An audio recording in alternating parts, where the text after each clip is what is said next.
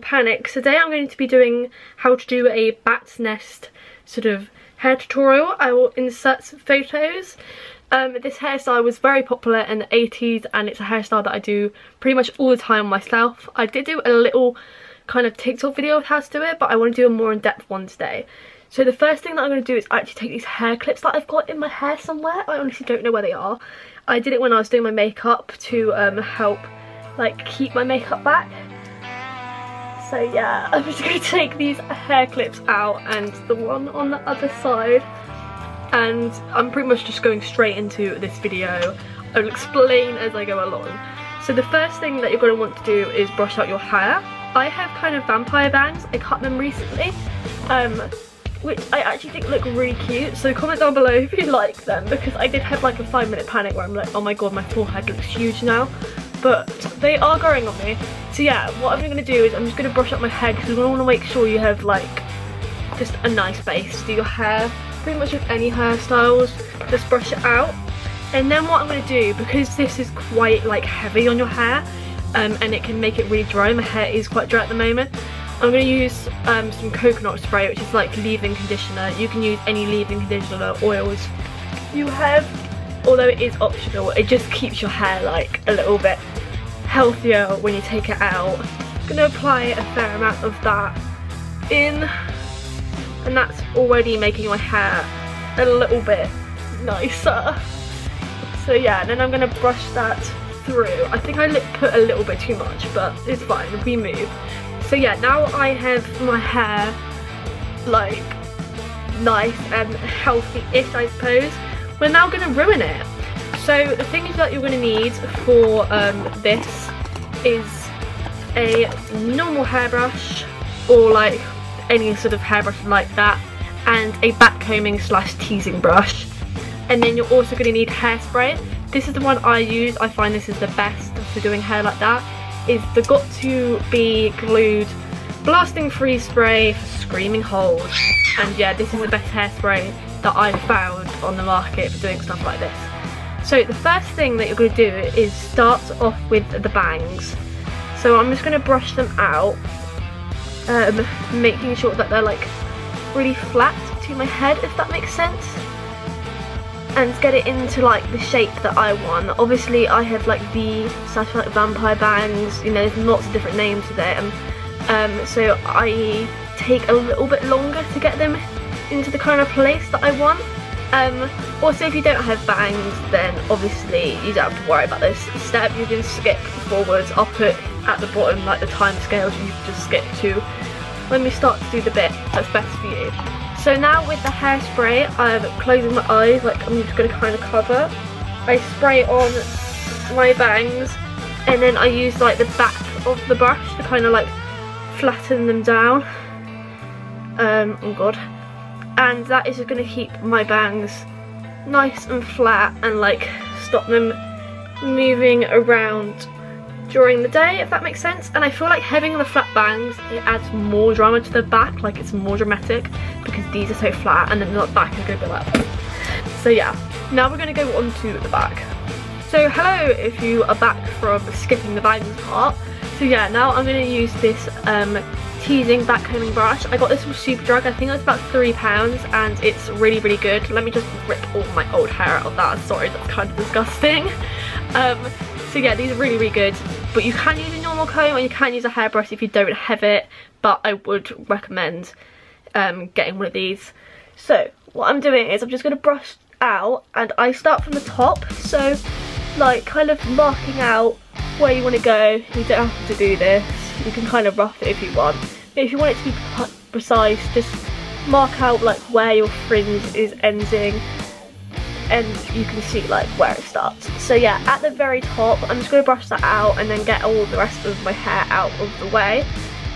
And what I'm doing is I'm starting at the very top and like tweaking my hair, so doing this motion, it's like upwards, like that combing.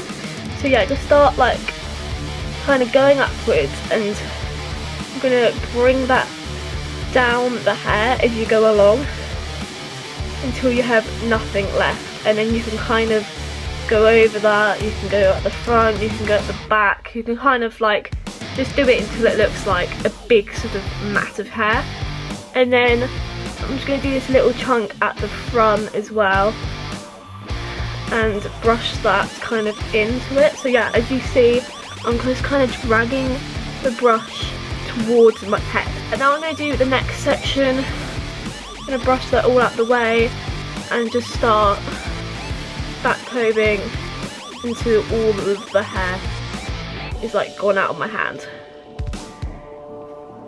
And you can kind of like blend it into like each section. So if you see a little bit that looks like undone, like here for example, maybe you can just tweak that in. Now I'm going to do the next section. I'm going to brush that out the way and just once again tease that until there's nothing left of it. So yeah, now I'm going to do the bottom. With the bottom, this is the first bit that kind of like goes a bit weird, so you're going to want to make sure that you put quite a lot of volume into it, or it's going to look kind of a bit stringy at the bottom.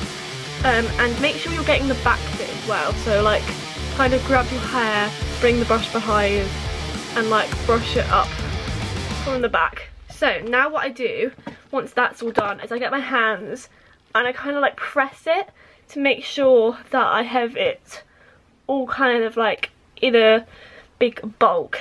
And now what I'm going to do is anything that's looking like it's beginning to drop, especially the ends, I'm just going to back comb into looking the way that I want. Although I'm actually pretty happy with how this is turning out already, to be fair. Okay, sorry, my memory card got full. So yeah, now what I'm doing is I'm going to place my hands behind it and then like spray onto my hands. That was probably a little bit close. And then kind of like use my fingers to just keep it up as I'm spraying it.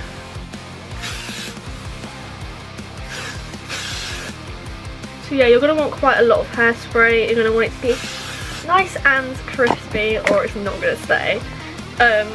So yeah, once you've done that, you can use the brush and kind of like tweak it if any bits have got affected by the hairspray, but I'm feeling like that's looking fine. And now we're going to repeat the exact same process on the other side. So make sure your bangs are nice in place, and then just start off with my first section of hair here, and I'm going to brush up towards my head like so until there's like nothing left, and then get another little section and brush that up again, another little section. So yeah, just keep teasing the hell out of your hair pretty much until you're like looking happy with the top bit. And now I'm just going to go onto like the middle section and tease that, then the last little bit. I want to make sure that I've got all of it, so I'm just going to untuck my hair. See, like now I've got a really straight bit, so it's important to make sure that you're doing the back or it's going to look really daft from behind. I feel like that's actually matching the other side really well, so I'm going to hairspray that now. So once again, putting my hand kind of behind, closing my eyes and spraying probably too close to my face. I'm probably going to like gas myself out a little bit, but we move. So yeah, I have sprayed like the back and the front. I'm going to go on all over my hair and it's nice and crispy. Yeah, that is how to do a bat's nest hairstyle inspired by the 80s. I really hope you enjoyed this video. If you're interested in the makeup look, I also did a tutorial for that. It will be probably the video before this. Thank you guys so much for watching. Yeah, I hope you enjoyed this tutorial and I'll see you guys very soon with something new. Don't forget to subscribe.